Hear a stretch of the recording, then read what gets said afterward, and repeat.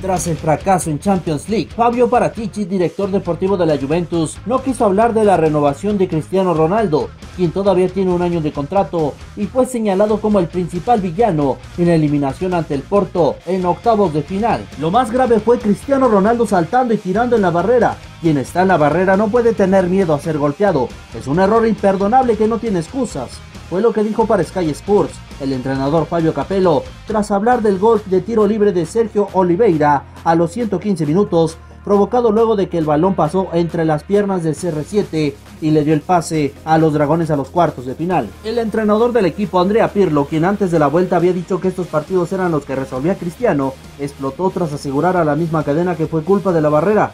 Elegimos nosotros los que forman la barrera, nunca había pasado que se dieran la vuelta. Un error, y cuando los cometes en Champions, los pagas. Recordar que tanto Pirlo como Capello también criticaron a Ronaldo el pasado 5 de noviembre de 2020 en la goleada de la Juventus ante el Ferencváros en la fase de grupos del mismo torneo.